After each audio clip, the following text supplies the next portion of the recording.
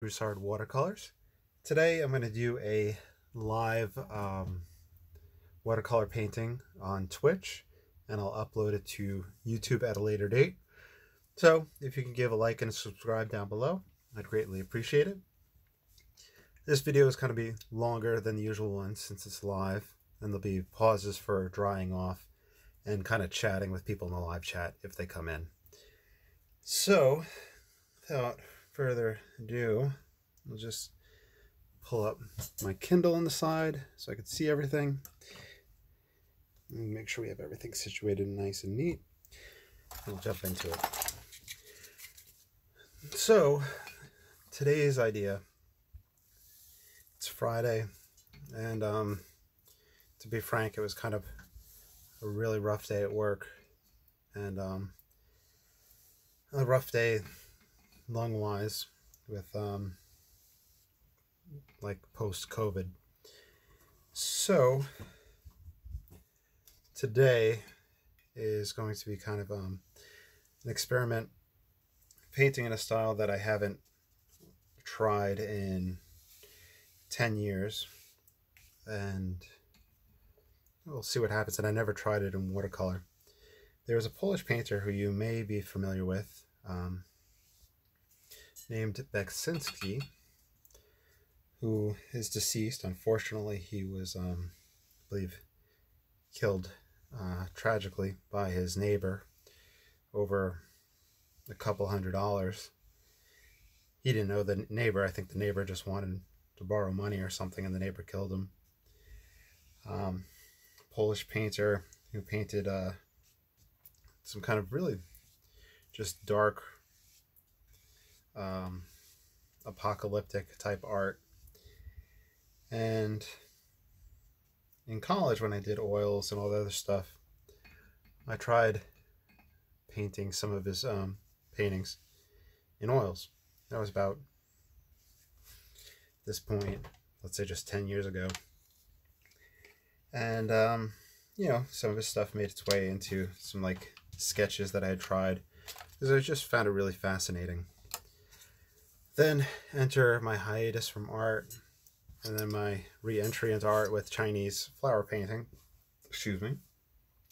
and then Chinese brush painting, and then Western watercolors, and then reintroduction of oils and learning gouache. I figured that I would try to paint in this gentleman's style in watercolor.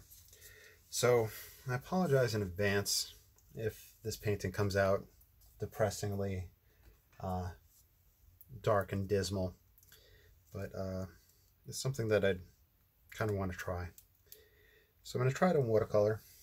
We'll see what happens, and I might add gouache on top of it to get kind of that oil feel to it. So it's going to be different, and we'll see. Let's take raw sienna. I think I'm going to really plow it in. I have a picture book of his art, and I remember reading somewhere, either in the book or somewhere else, that being in Poland and during that time period, I guess the second half of the 1900s, pigments and paints were hard to come by, so he painted with what he could get, and I'm sure he lived around a lot of the aftermath of the wars.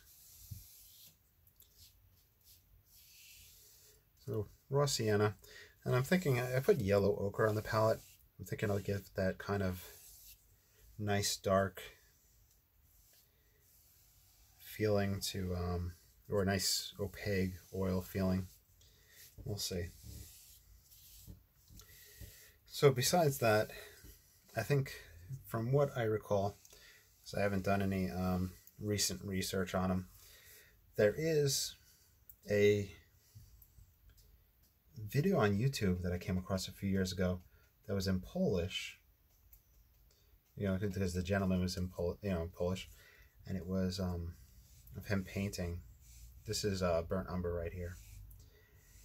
And my friend Conrad, I think I asked my friend Conrad to translate it for me because he was Polish, still is Polish.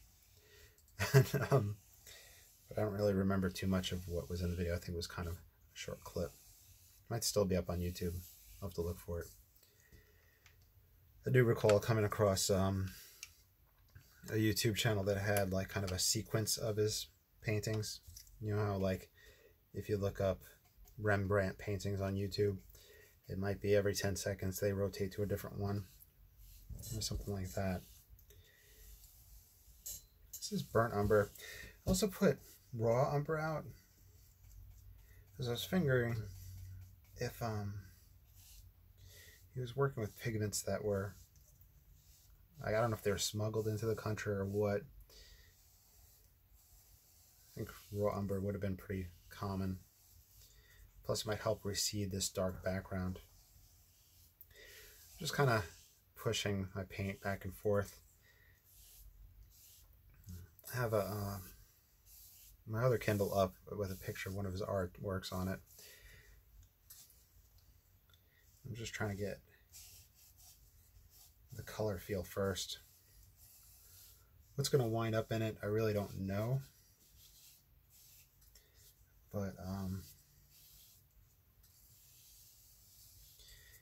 it could be anywhere from a cross to a pile of bones or deformed buses or figures. Who knows?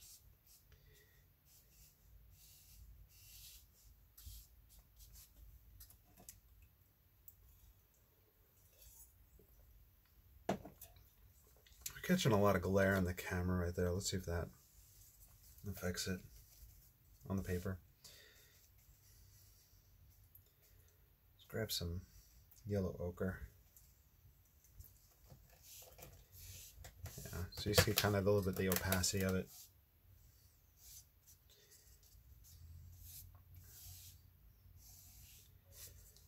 I think it wasn't this light, it's this light that's causing that glare. I do have a lot of water and pigment down, so there'll be a reflection there. This is raw umber. I even put out 2 containers of water just in case I went the gouache route.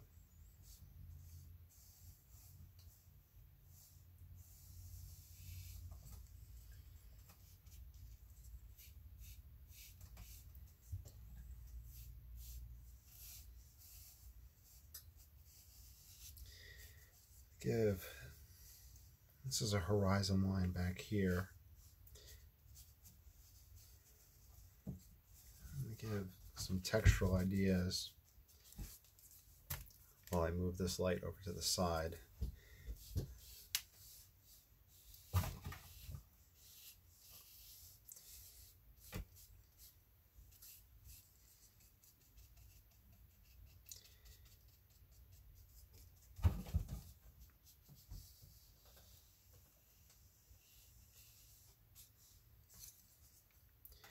And what I'm doing is just flattening out my paper since it's so saturated. It's buckling a little bit, but it should be good. I want to mix a little bit of ultramarine into these earth tones. Just get dark. I don't want really any blue to show through. I just want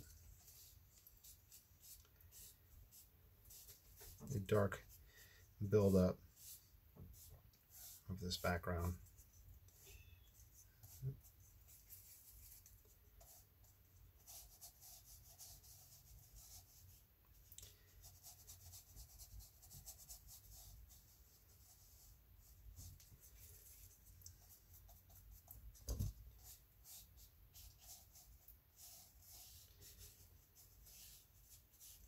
Very blue at the moment.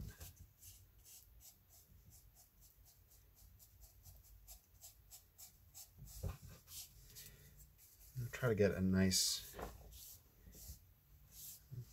gradation.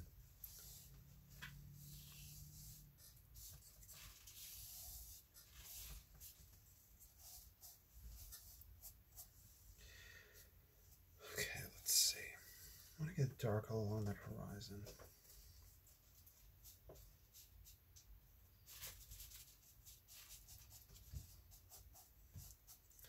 This is Payne's Gray.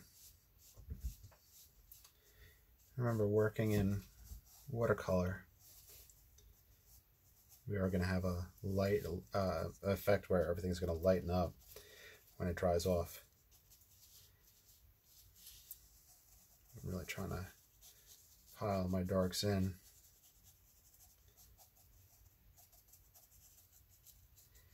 I'm not adding any water to the brush because I'll start getting the cauliflower effects and I don't want that.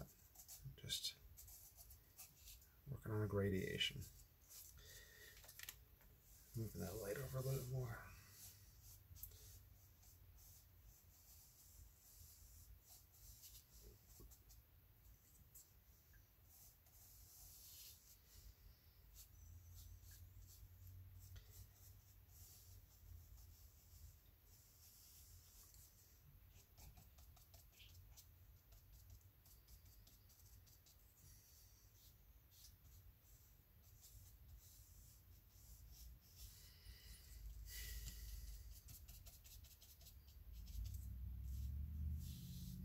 I don't really want any semblance of grass, really. At least, no, I don't want any grass type effects yet. Who knows? Maybe later on it'll work. Grab a little bit of water. Grab that.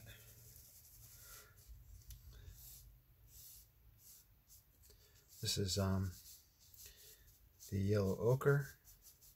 I'm just piling it in up here.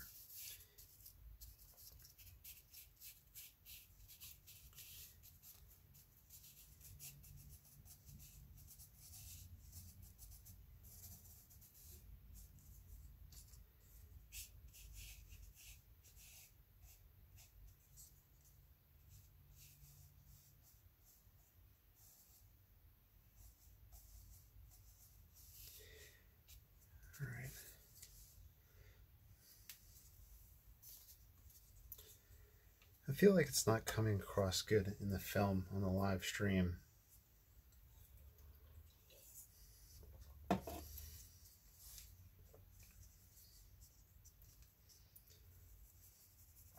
Or Payne's Gray.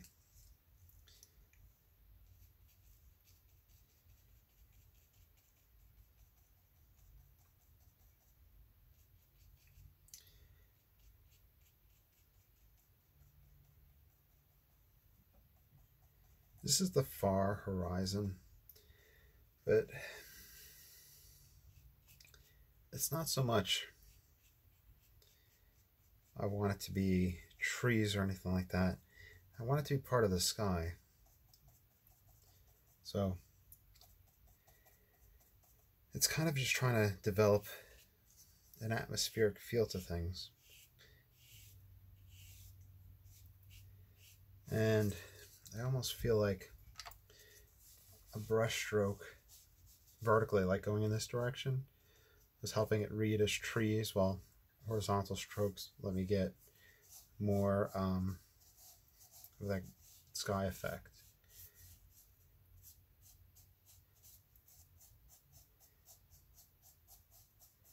Let's bring this build up all the way over and see what happens.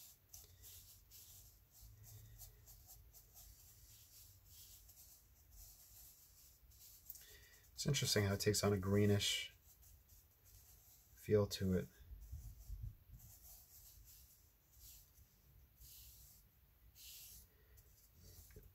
It must be the black and the black and the Payne's Gray with the raw sienna. or the ochre, causing that greenish feel to things. That's fine, I'm okay with that.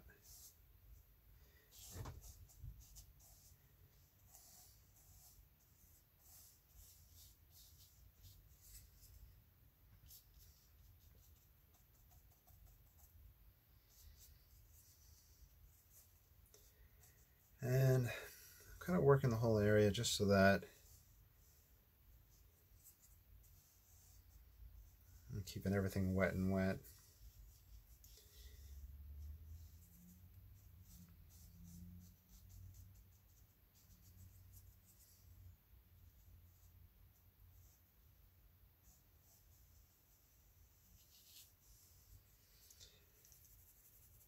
Let's grab more Payne's Gray. I'm going to do horizontal strokes here. I think I'll allow tree groupings in the distance to start forming.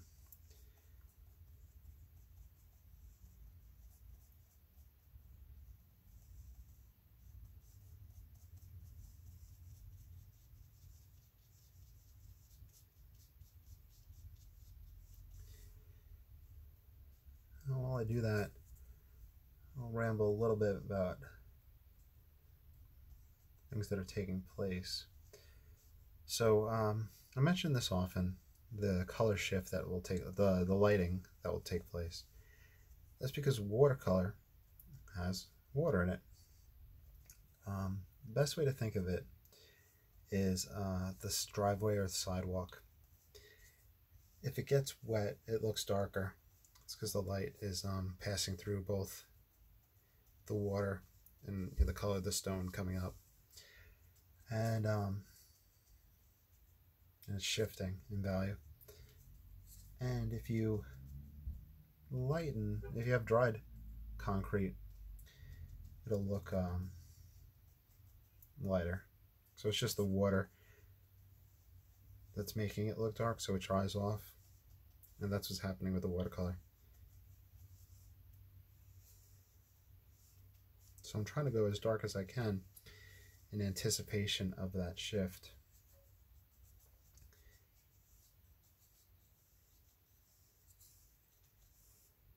I'm trying to get textural ideas to build up this landscape. I think, unfortunately, my background is going to get like dark, not just in the tonal sense, but in the subject matter.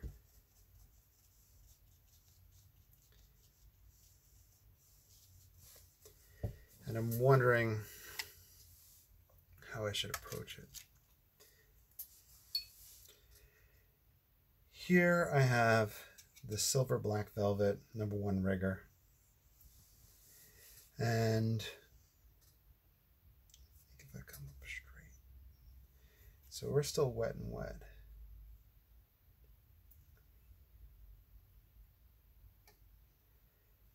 And I apologize in advance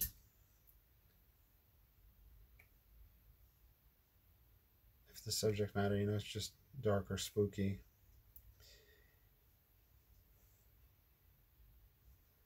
But thinking just in the distance.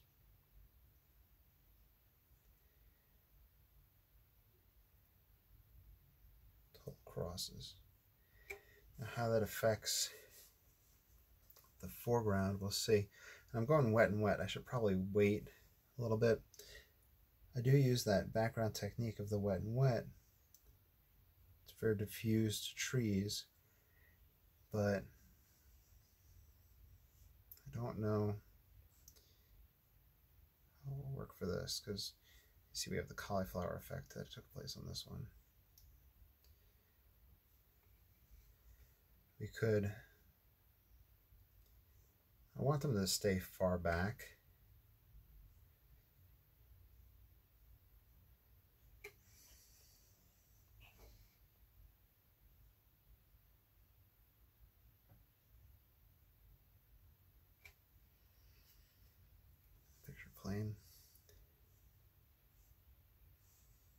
if you're following along, you're always more than welcome to follow along with one of my paintings. Of course, you're always welcome to sign your name to it. And I scoffed right there just because I know this is like kind of dark. But of course, you're always welcome to sign your name to it and sell it. I want you guys, you know, to succeed and prosper.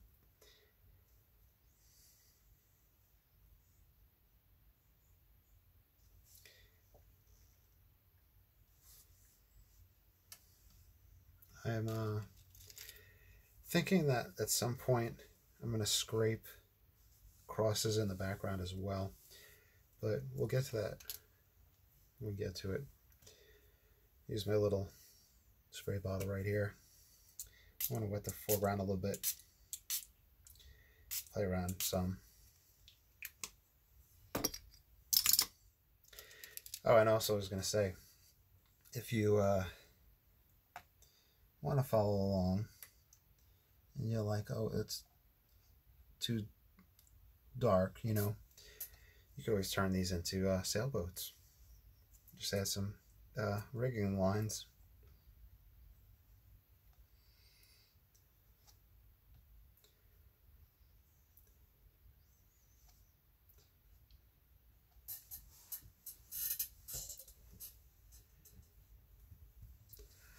Oh yeah, I use a blow dryer. I have a blow dryer right here. When I live stream, I try not to use the blow dryer too much, just because of, you know, the noise and if people have headphones on and stuff like that. But I like to play around wet and wet quite a bit in the painting, and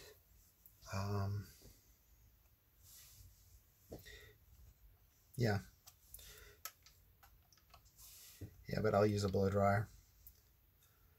Usually when I'm doing landscapes, and my landscapes are usually moody, more tonalist, I'll do a wet and wet stage, and it'll be like this, kind of wet and wet, but it'll be, you know, more lively. And then I'll do a dry off and everything will soften and blend together. And then on top of that, I'll do a dry stage, and that helps build a really interesting contrast between the soft and the crisp. Also, just to give you guys some ideas, with the wet and wet, what I like to do is like feed in some color for tree leaves, and they'll diffuse and soften. And then on the dry, I'll go in with the hake brush and stipple on top of that, and I'll get a sense of depth from the diffusion and that. Right now I'm just taking a credit card piece of one and just kind of scraping little rocks and nooks and crannies. What I'll wind up putting on the ground, I don't know. Since this is in the style of Beksinksi, there's, you know, a lot of broken, blown out buildings and cars and chairs and stuff like that, and bones. But being that this is going to be a fast painting, it's going to take like an hour or so. I'm not going to do something like that. I think I'm going to scrape.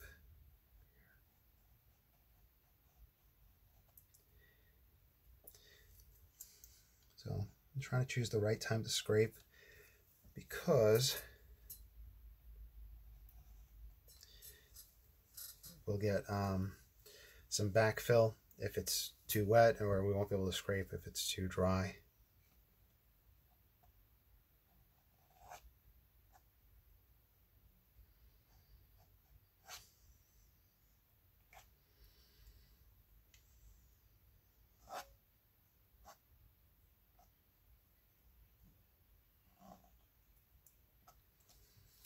Hopefully that's not ruining the illusion, but you can come in later on.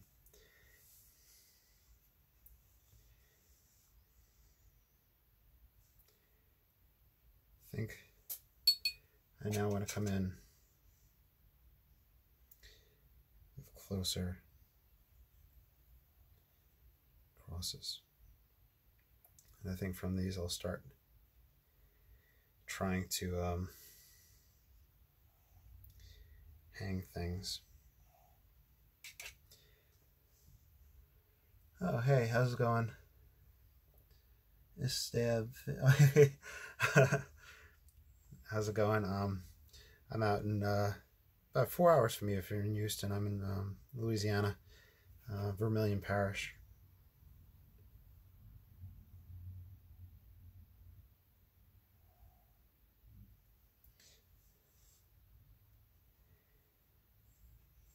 So this is kind of based off of Beksinksi style painting, and just kind of making it up as I go with the flow, but I have a photo of his on the side, and just kind of getting some idea.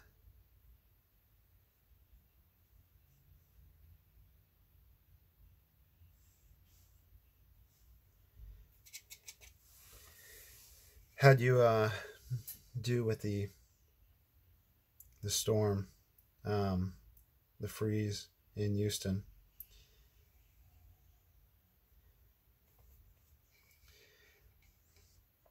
I admin a painting page. Well, no, I moderate a painting page, Ron Ranson Disciples, where we do fast and loose landscape painting. And one of the admins, Matthew Clemens, was out there for 5 days with no electricity, and you know, in the single digits.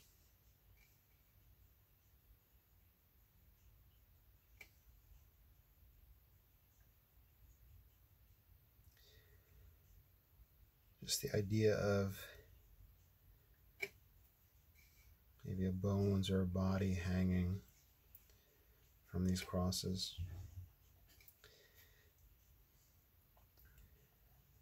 It's going to get dark, I think, and I apologize, but that's what I said I would do.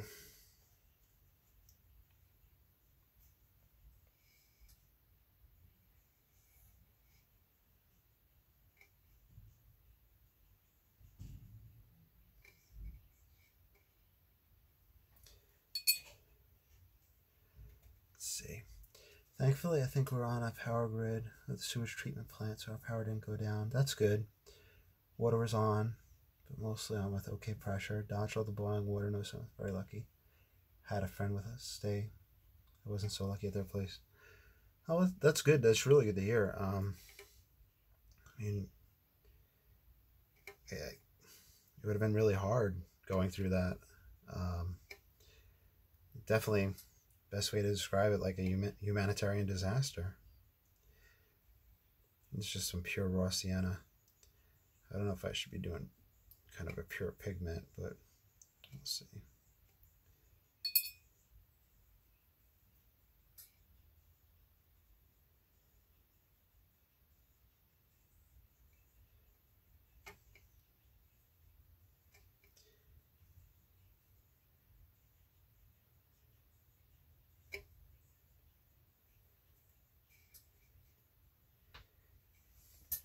The interesting thing in the Beksinksi paintings that I'm looking at, it has ladders leaning up against it.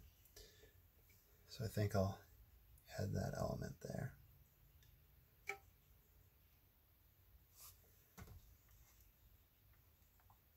Nope, turn back on.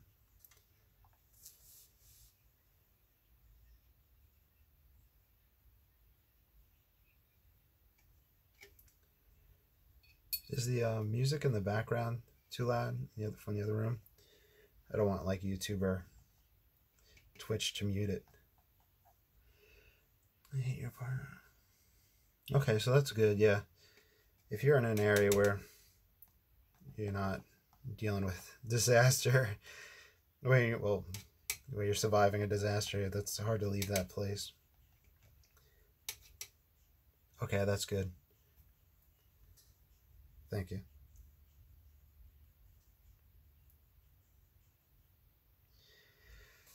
Um, let's see. I don't kind of not liking how they're both lead in the same direction, but I'll probably do another element.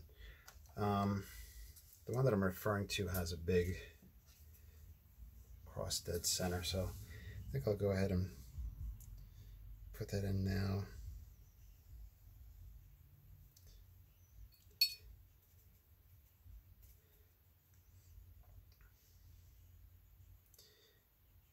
Yeah, where I rent a house, and it's a 2-bedroom house, old, small. We have, you know, my art room, and then we have the bedroom, living room, and kitchen, and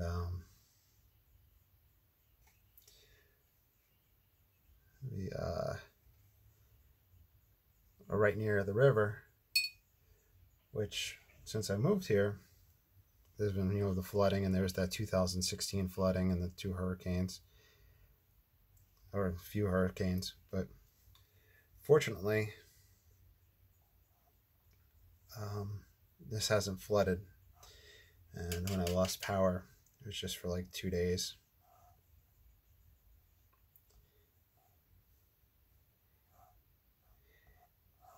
I'm trying to get the illusion of kind of texture and stuff on the ground.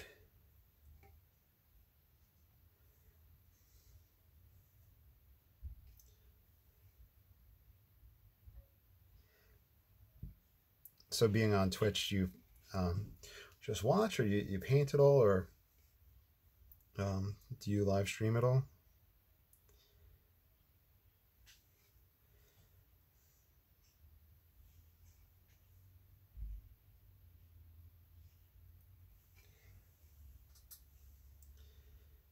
Just these like bone structures here, which like I had started in the video, I had talked about how 10 years ago, before I had taken my hiatus from oils or painting in general, I had looked at Beksinski's works, and I was actually getting pretty good at that.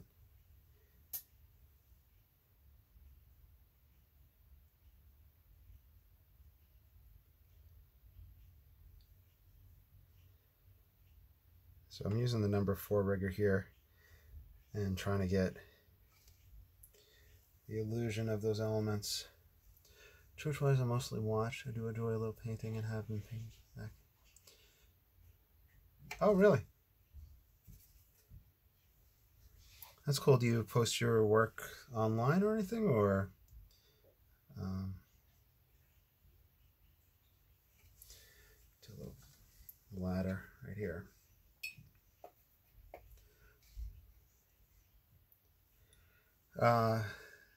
During the COVID lockdown, I watched a lot on Twitch, but now that work has started up again, I didn't really get much chance to watch Twitch.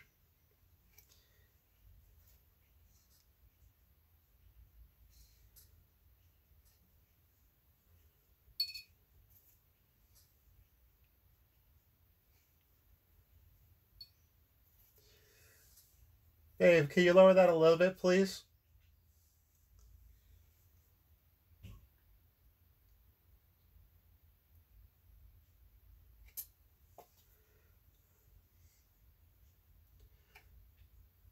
Okay. I share on a lot of different Facebook pages, because I have the YouTube channel, and I do a lot of painting videos, and I'm a school teacher by trade. I teach math and physics, and I'm certified to teach art. And this kind of satisfies a need to teach, but I share on a lot of different pages on Facebook and Reddit, and kind of do like descriptions of what I did. Something like this, I don't think I would really share. Or maybe I would talk about the buildup of the atmospheric effect in the background.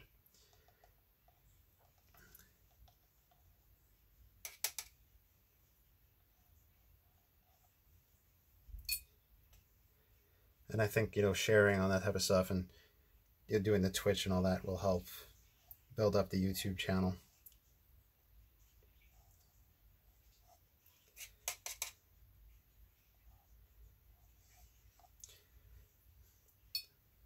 Oh, thank you. Yeah. So then, you know, building up the YouTube channel, you know, there's some, you know, monetary pay through advertisements, and that just started, which is nice. You know, it's a little supplemental income to a teacher's salary. And then, you know, sometimes that draws people to the Etsy page, and I might get a sale there, or you know, people join the Patreon, and which is nice.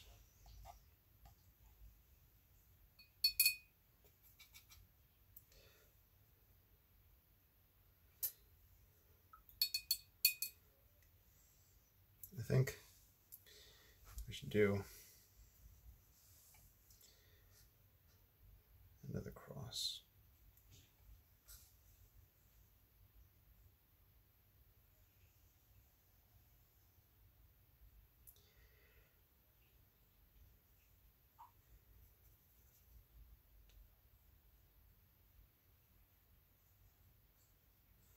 Let's see. I like painting and art in general. Decompression for work for sure. Oh yeah, the therapist. That must be pretty rough. I mean, I'm sure you enjoy the profession, but I can imagine some of the stuff that you hear must be rough.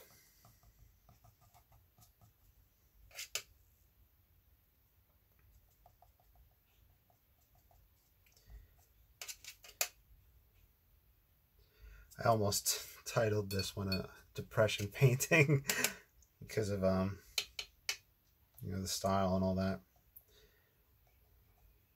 But I didn't. Just what I think I called it dark fantasy art is the stream.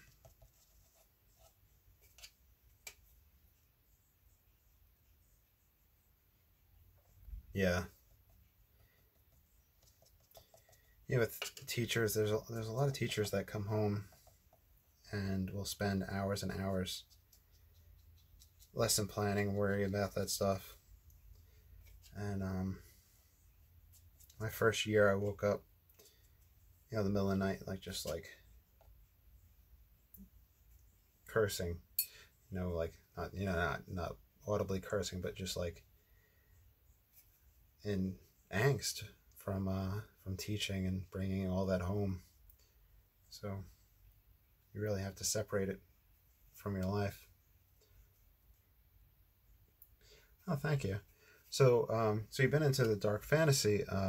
So are you familiar with Beksinksi, the Polish painter who's deceased? That's who I'm styling this after.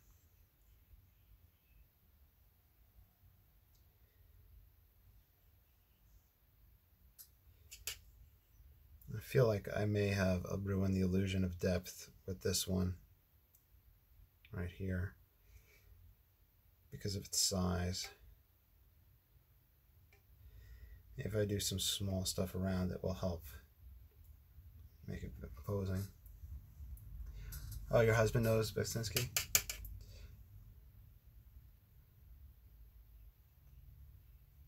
Yeah.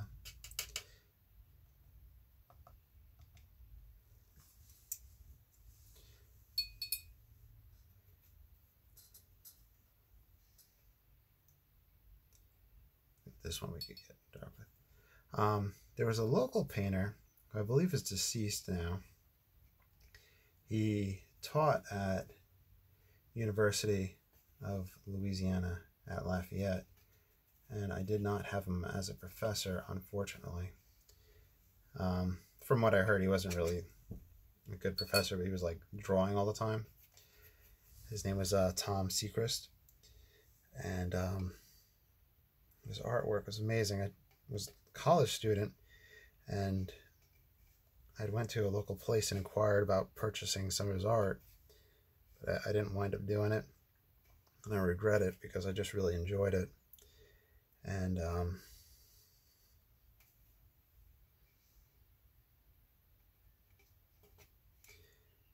I around the house we have like my artwork hanging up some, or we'll have paintings that like my fiance has like picked up at Hobby Lobby or something like that.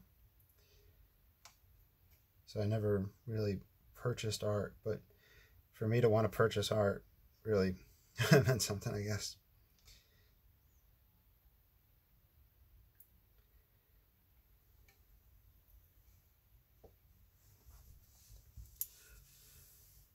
Yeah, that's exactly. Yeah, the trumpet with all that, that's crazy. Using the card to scrape wet and wet to start getting those texture.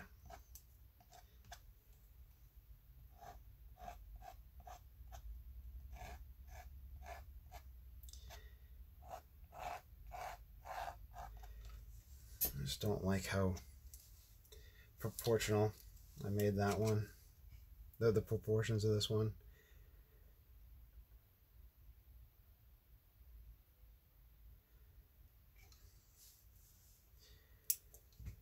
I could try and pull up the side of it.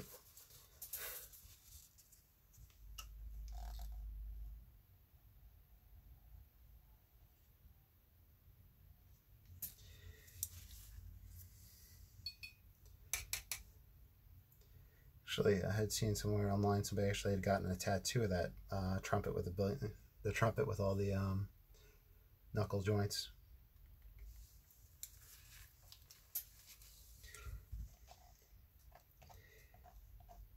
I didn't really plan this scene out. It was kind of just the conceptual elements. But I inadvertently created a recession into this a view. So I may need something right here and do a triangular shape.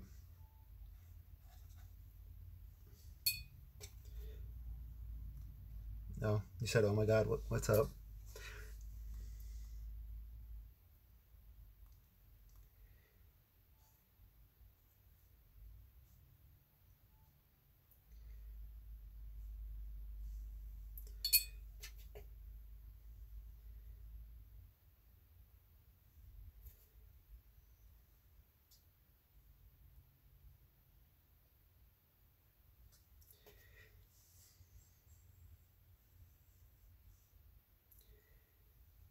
Let's see.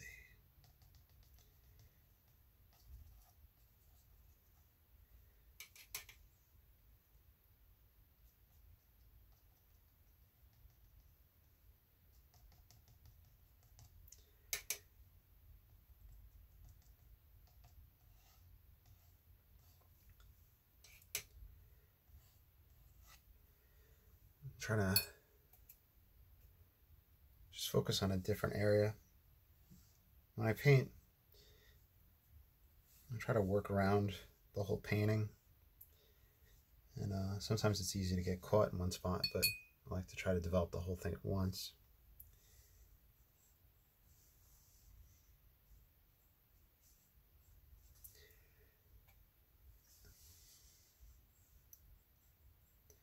The painting that I'm looking at, that I'm kind of referencing, has a lot of just broken furniture and stuff in it.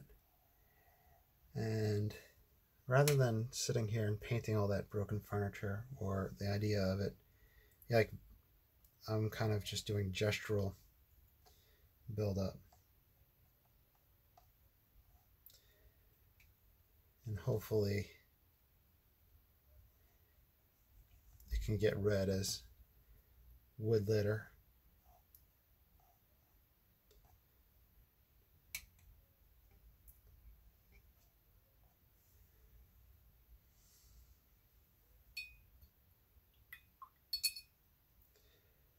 Let's grab a nice light. Let's put a ladder up against this one.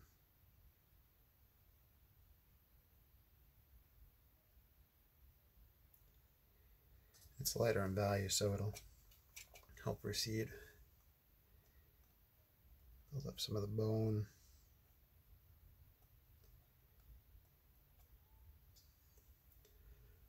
Those poor chairs.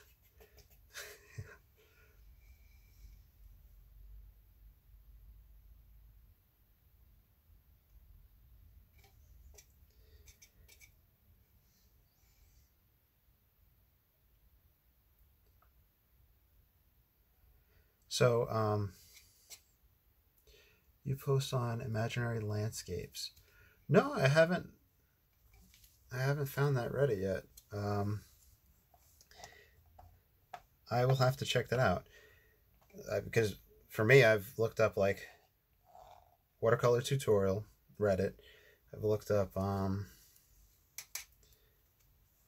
like castles and stuff like that. But I should post on imaginary landscapes. I didn't even know that. Sometimes I think it's hit or miss with like knowing the name to like look up.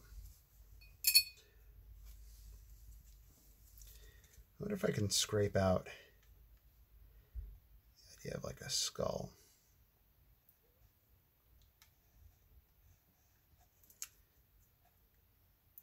Yeah.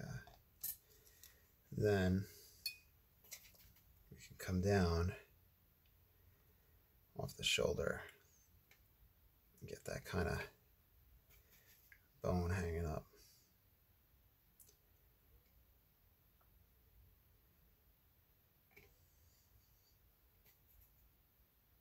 Wow, that's a lot of members. Do people post pictures or tutorials or fantasy stuff? Like, obviously fantasy, like imaginary. That's cool. Let me write that down before I forget.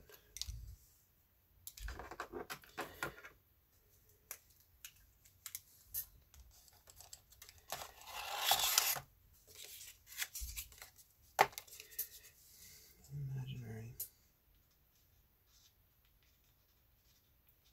landscapes.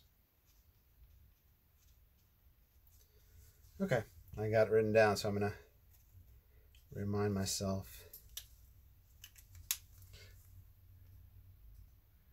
Communities for digital art media, pictorial, creation of landscapes, places, overgrown jungles, barren plains. Okay, cool. Thank you so much for sharing that with me.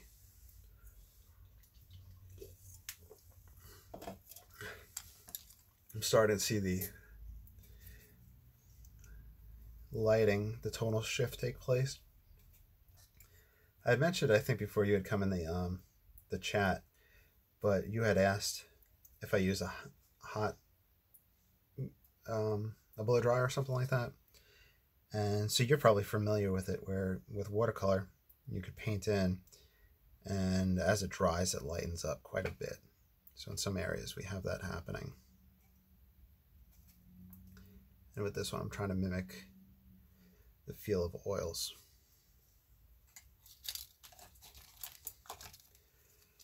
Not just landscapes, I mean. Yeah, you're right. I do still lives, and I do a little bit of portrait work. I'm just not that good at portraiture stuff yet with watercolor. Do you mind if I show you a oil that I worked on? It was kind of me showing off, and I showed it off on the last stream, but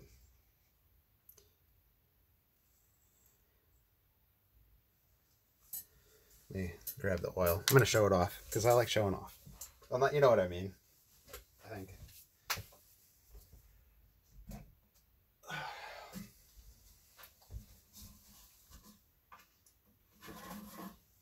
This is just like a still life that I've just been working on that I'm probably done with. I need to put a finish on it, but I just like showing that off.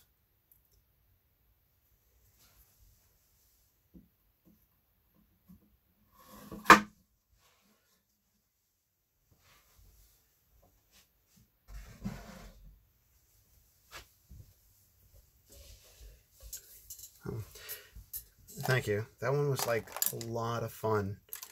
I took a box and I set it up where I cut a hole in the side for light to come through, and I set up a still life inside it and photographed it and then painted from that. And I usually only like to paint in one session, but I started expanding on the oils. Oh, thank you. Yeah, the contrast was I really like that dark with that. Hey, we got Soup Master. How you doing? Soup Master is from Germany, I believe, if I remember correctly.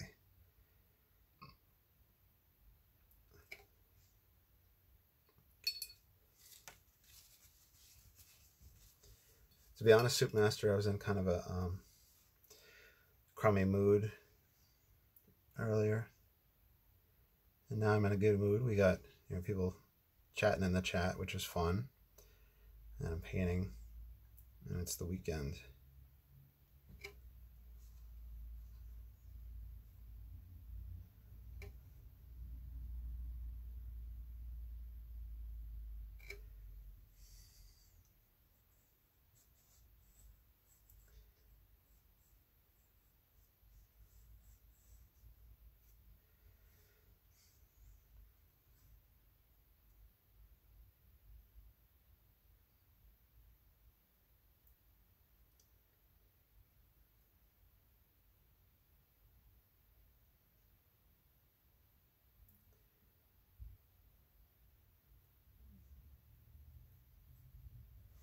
I think I'm going to pile stuff at the bottom of this.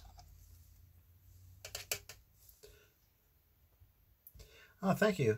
Yes, exactly. Yeah, I'm painting in the style of Beksinksi. Thank you so much for noticing that, Soup Master.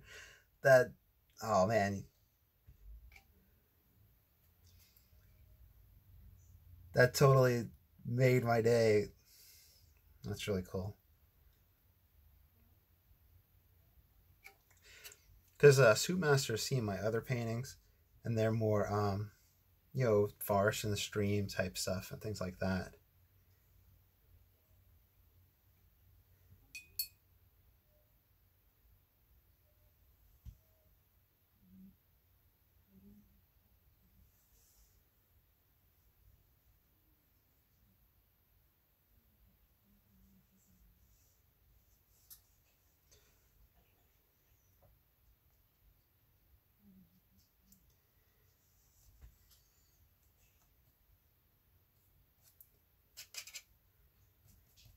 So my fiance substituted for an art class today, and I teach at this school, and a lot of the students there are on the powerlifting team that I coach at the school. And she said, a lot of those powerlifting students were there in the class, and they said, "Oh, hi," but then they didn't really say anything else to her beyond that. Because we got her certified to be a referee for high school powerlifting and then state powerlifting. So she refs at the meets, and she helps set up.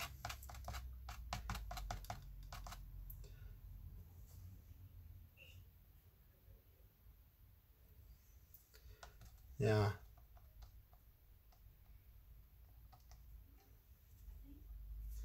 Yeah, Beksinski was just phenomenal, like the detail that he put in. I'm just trying to do marks to kind of get that illusion of that detail in the short period. We'll see how well it works.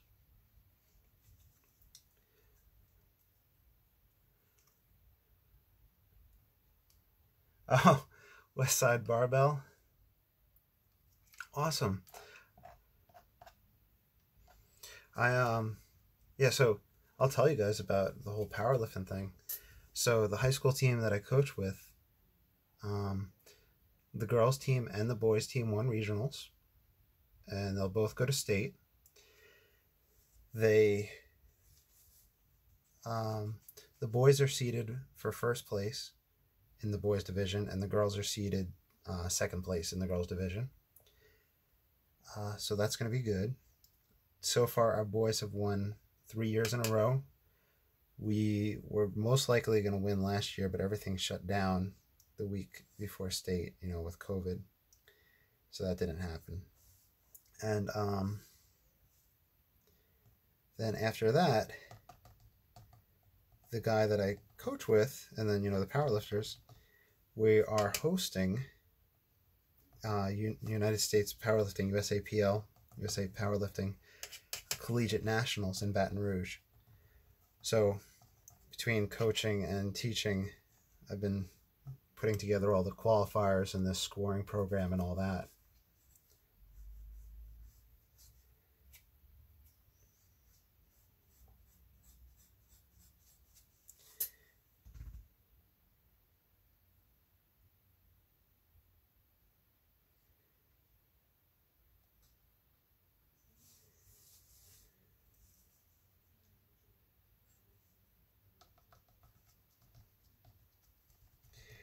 I think this heel texture of this number 4 rigger is really helping out. School has a lot of sport prices. I'm not sure what you mean by prices, but we were we a lot of prizes. Yeah, we started the program 7 years ago. The guy that I coach with, he started it, and I had gotten back into just trying to lift, and I never power lifted. And he's like, "Hey, you want an assistant coach?" And I was like, "Yeah, sure." I don't know. I have no idea what I'm doing. And then it kind of just really took off from there. And we've just been doing really good. It took 3 years to get to our first state championship win. I have coached 1, 2, 3, 4 kids to be national champions.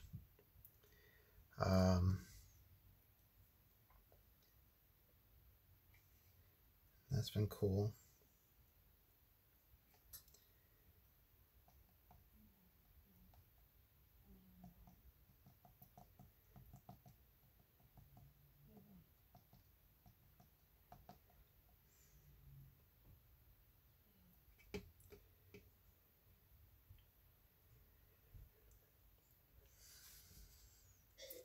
Shelby, are you okay?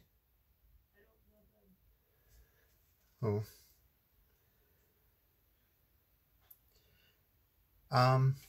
They don't win money within the organization, but we win prizes because it's the high school sport. So we have a ton of trophies. We have gotten one of our kids a college scholarship from it. He actually just recently set he is the strongest in America, regardless of age, in his weight class. Yeah, the gear in Louisiana high school powerlifting, you can use gear. Single ply, the knee sleeves, single ply, neoprene, and the knee wraps. Also the bench shirt. No Velcro on the knee sleeves or the shirts. Yeah, so we use the gear. I've never used gear, but the guy that I coach with is just a professional at figuring out gear and getting the kids trained for it.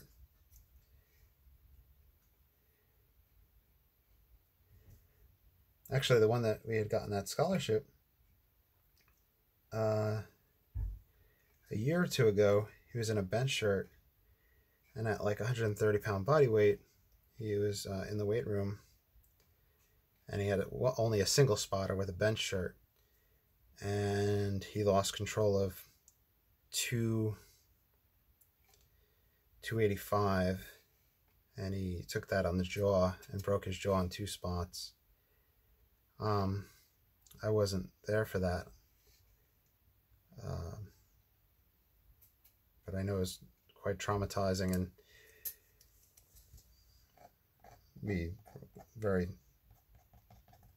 angry at ourselves for allowing that to happen.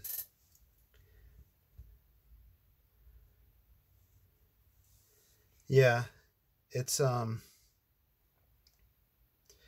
I know a lot of people that have benched like 600 in a bench shirt, and that's from literally just, I mean, first of all, they're strong to begin with, but just that gear just adds so much to it if you learn how to use it.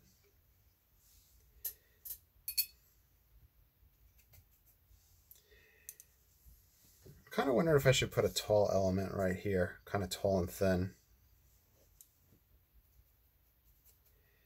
What do y'all think in the chat? Like a tall, thin, closer across, coming across.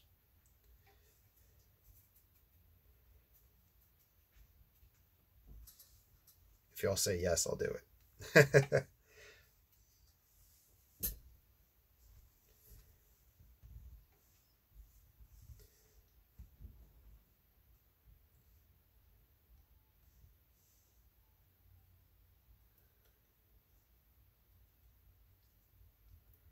Okay, so you're saying yes, Soup Master?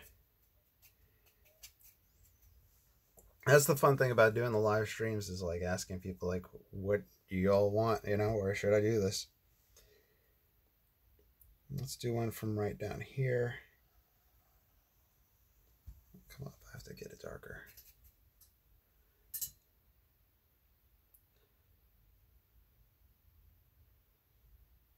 Ooh, okay, so it sounds like you guys are in conflict. That the emptiness right here is helping draw the eye right here. Like so close that you can't even see the whole thing, or as close as the other ones. But if it's thin, it's still dead. See, that's what I was thinking. If we went thin, it would help balance it out.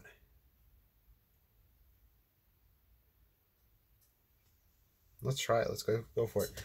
Actually, let's see if I can find.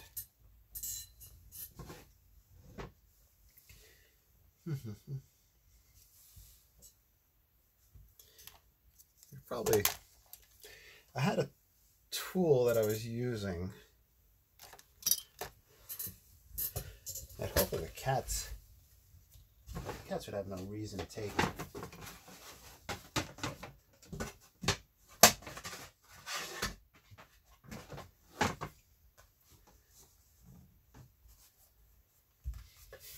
Can't find it.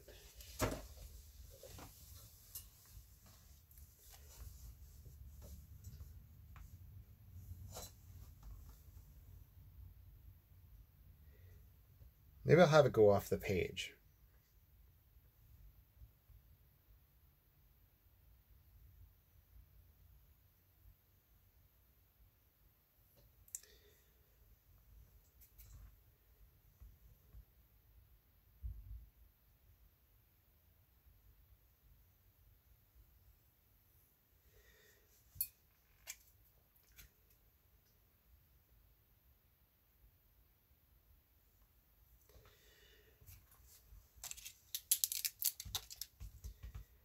Go off the page and come off her.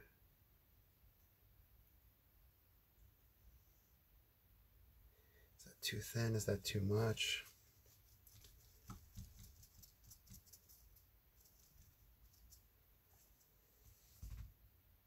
Eh.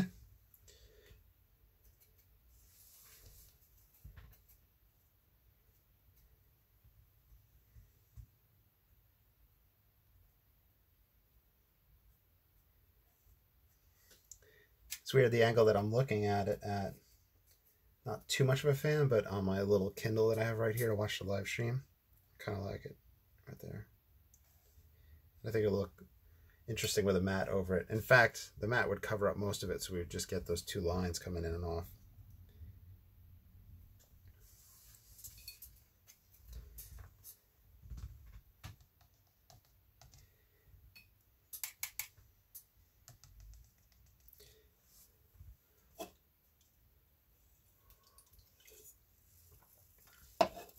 Okay.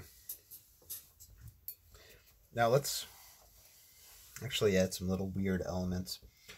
I'm looking at one with has a chair. I'm gonna try to add that chair element.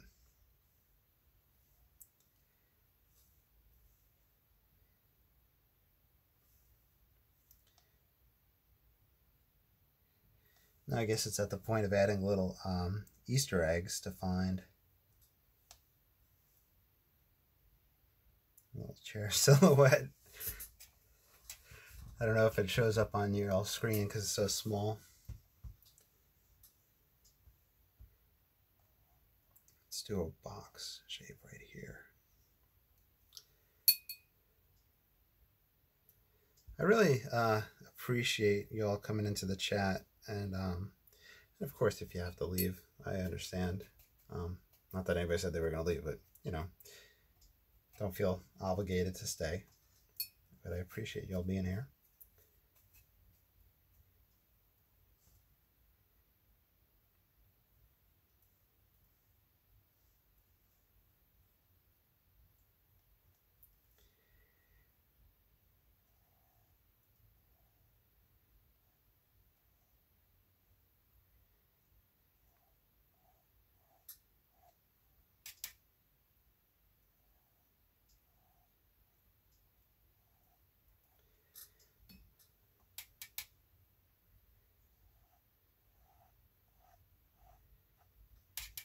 Laying down thicker paint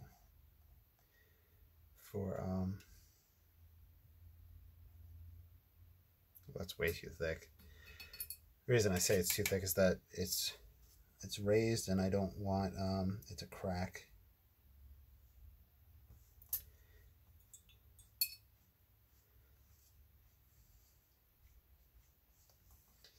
Hey Harrison.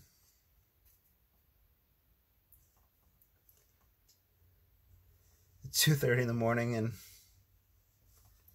well, you guys don't have school or anything tomorrow, right? Unless they have some weird laws in Germany.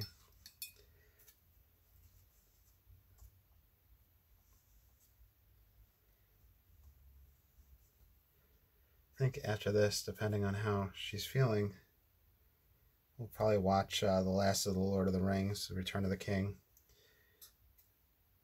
We had started watching the first two, and I had seen them a long time ago and rewatched them a few times. It's just been fun rewatching them.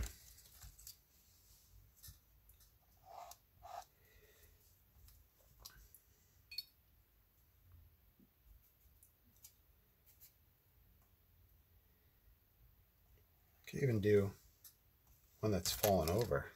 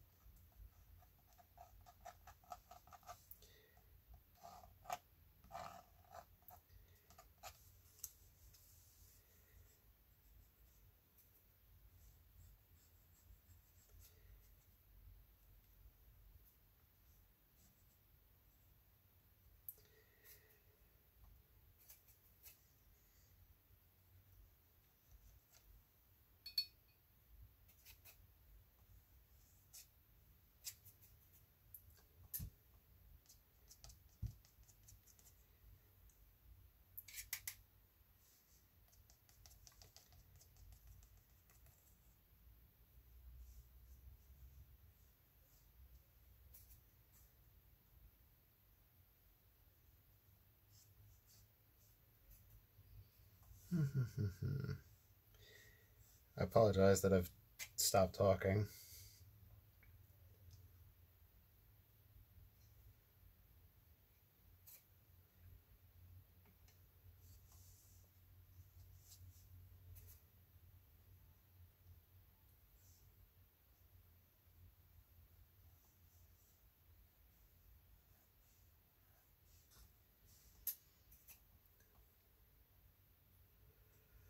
What is my favorite medium to work with? I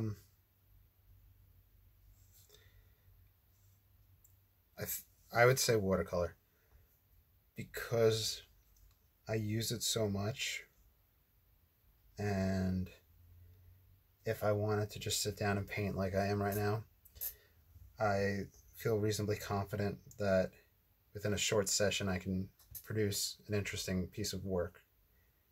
You know, like this is my first time ever doing this subject matter, or trying to paint this opaque, or this, you know, kind of get the illusion of oil in watercolor, so it worked for me.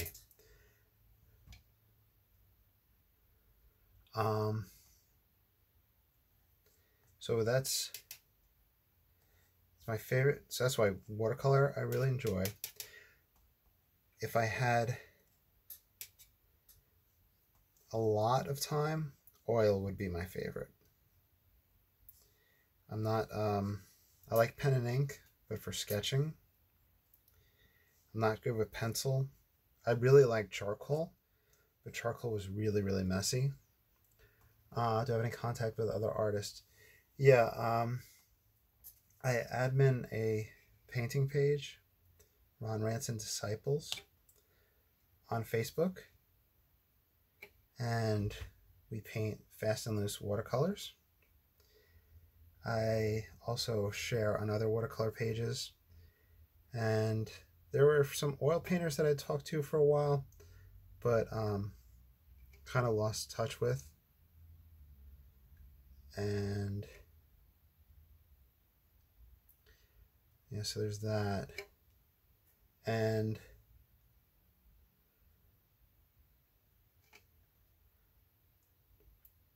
I do like comment on some oil painter paper paintings like Stuart Davies and Dennis Sheehan, David Usher. Me and Alan Owen became friends on Facebook.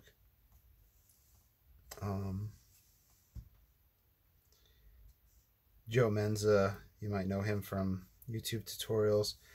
Lois Davidson. There's a lot of different like modern YouTubists that I talk to and have formed like acquaintances with. Right now I'm just really building up those darks.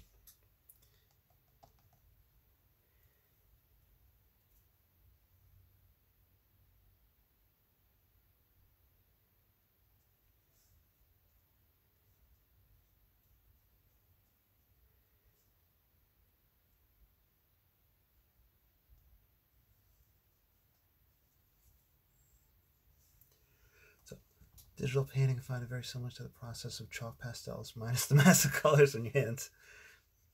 Yeah, oh man, chalk pastels, that's, first of all, chalk pastels, that's really impressive, like because of the mess and whatnot, and being able to build up those colors. And then the computer art, digital painting, I like the thing is, like, a lot of people say like, oh, it's not art, blah, blah, blah.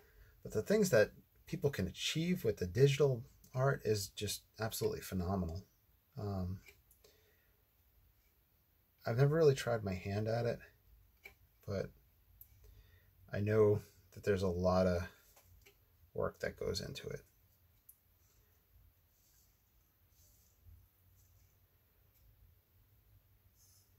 And digital artists, especially working in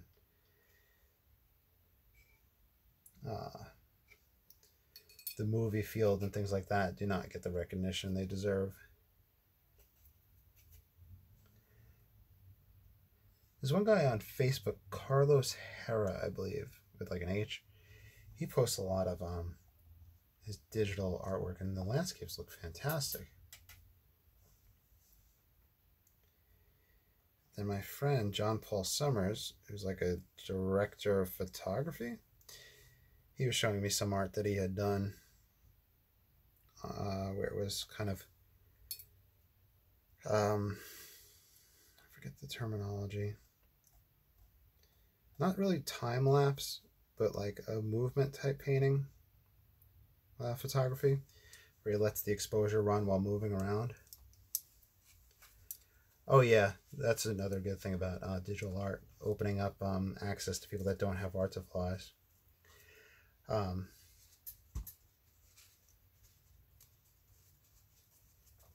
Yeah, I have the tablets that would be good for art.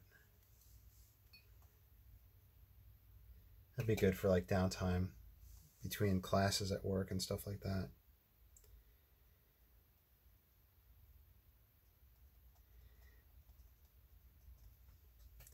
Should I try going for like more detail with these hanging skeletal remains, or kind of just leave the illusion?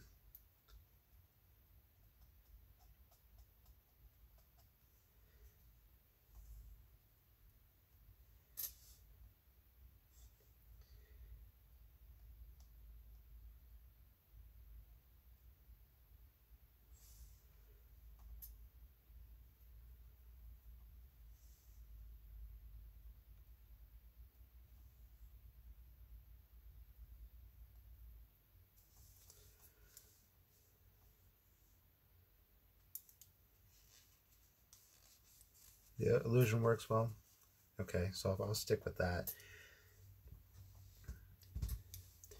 Okay, I know the name Duchamp, but what did he do? Was he the one that did the urinal and said that, and he wrote mutt on it and it sold for like a whole bunch? Or did Duchamp actually like paint stuff?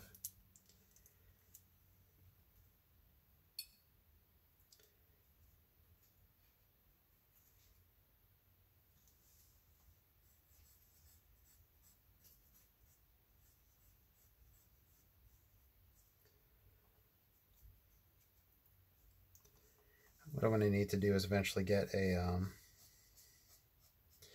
I have the Kindle 7, like that cheap $30 one, to watch the live stream. And then I have HD 10 that I had gotten myself 2 Christmases ago to like use as photo references. I need to get a third so I can look stuff up whenever people mention things. I just don't remember what he did. He just put a little bit in this corner. Let me stand up and take a look. Yes, to the urinal. Yeah, it was him. Oh yeah, and he pooped in a can and sold it. You're right. Yeah. Okay, so you said, yeah, anything that came from him, since he was an artist, was considered art. Yeah. And yeah, like the shame is, I don't know, his personal life, but golly, that guy's probably more wealthy than we'll ever be.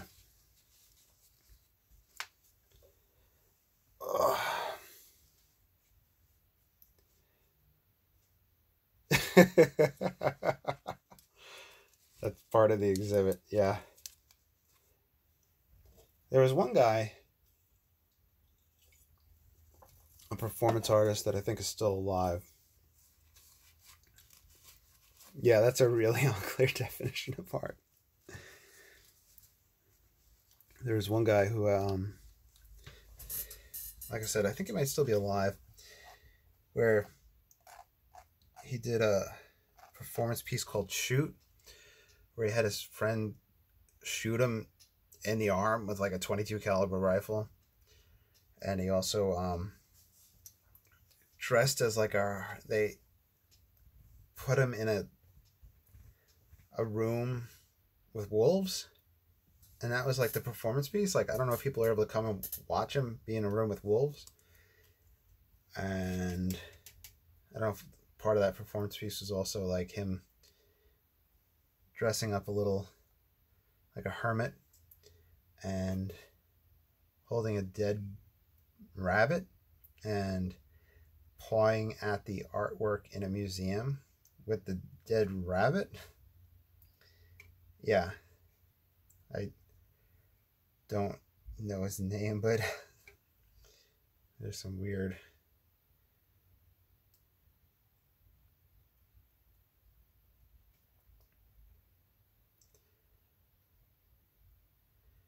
I had a professor in college who was really weird.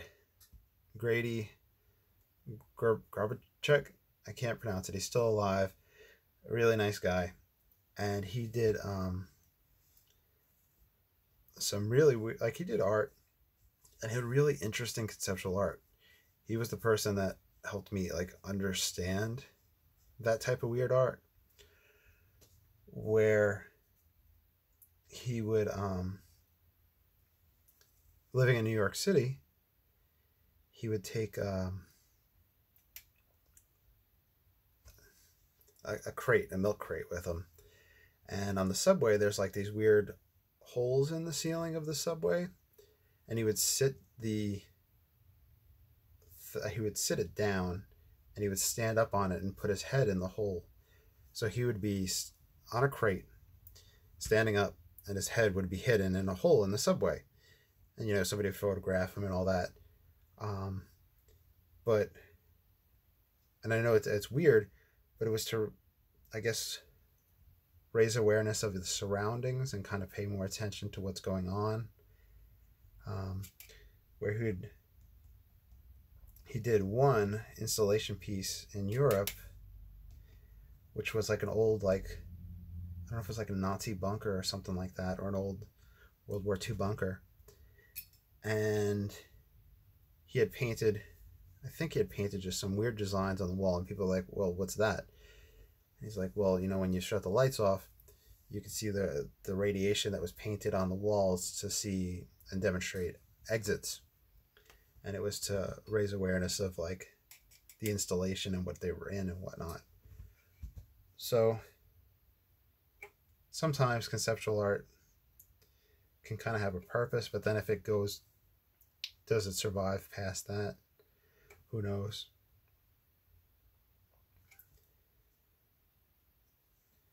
Get that little chair there. I feel like I'd want to do something like this again. This one, it's a lot of fun, and just hanging out on the live stream is just a lot of fun. I do feel like I overworked this area. I do feel like it does give the illusion of kind of the ground litter, but I'm not quite sure. I'll probably start wrapping things up in a few minutes. We'll put a mat over it and sign it and see how it looks. Then I'll upload it onto YouTube. By the way, I think there should be a link for my YouTube if you all want to check it out. I'll type it in here. Can I type it in here? No, I have to open in the app. It's my name, Andrew Broussard Watercolors, if you ever want to check out my other videos.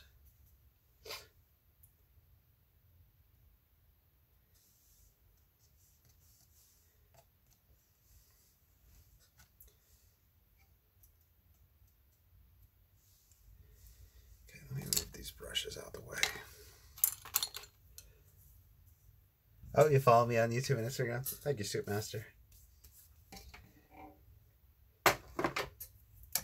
Okay, so let's do a quick hit with the blow dryer. So if you have earbuds on, watch your ears.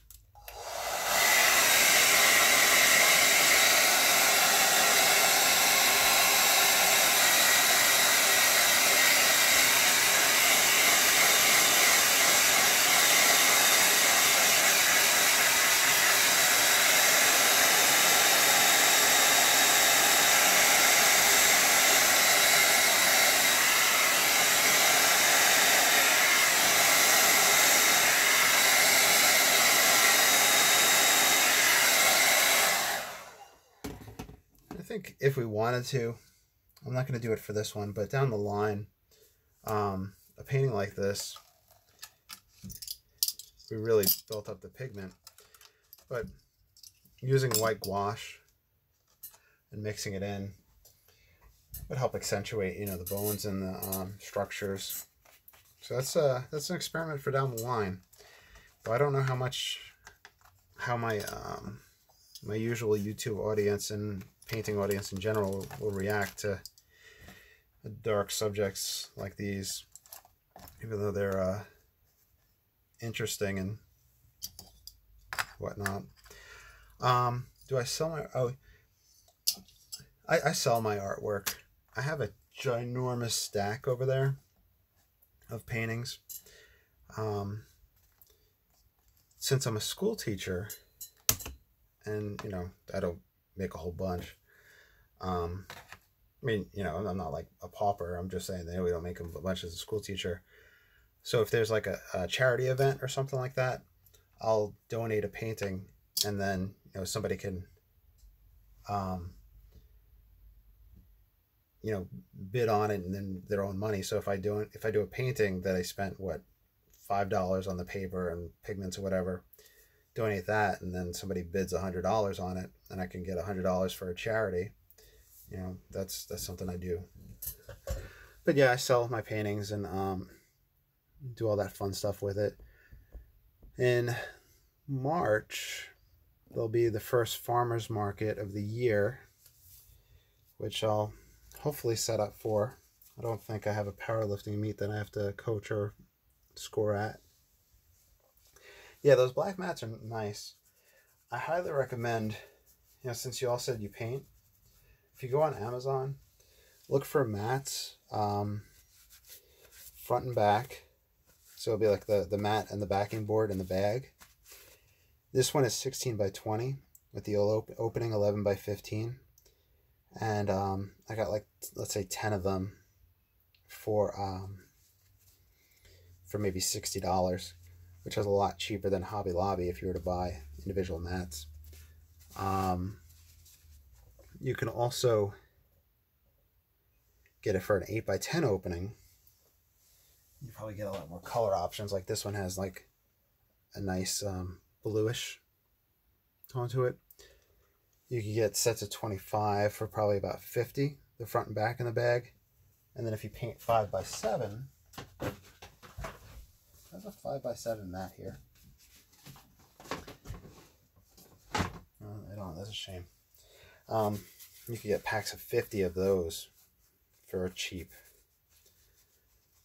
And then, you know, you kind of bag it up, you make it look nice. So if you're at a farmer's market or something like that, and it's already matted, it makes it easy for the person buying. So on that note, I really enjoyed y'all coming out and chatting. I was kind of having a little bit of a crummy day, so doing this and talking to y'all really, you know, cheered me up. Also, a fantastic dinner that my fiance cooked. She cooked some steak that she had cut up and did noodles in kind of an Asian fashion with broccoli and stuff in it. It was just really good because she knew I had a bad day. But thank you guys. So I'm gonna log off, and hopefully I'll see y'all soon. I know I recognize Soup Master's name whenever you pop in. I just got to start remembering other people's names. Yeah, it was really delicious. And yeah, I hope you'll stay safe out in Germany. I hope you'll stay safe out in Houston. And I'll see y'all soon. Yep, you're welcome for streaming. And thank you. You all have a great weekend and be safe. Bye.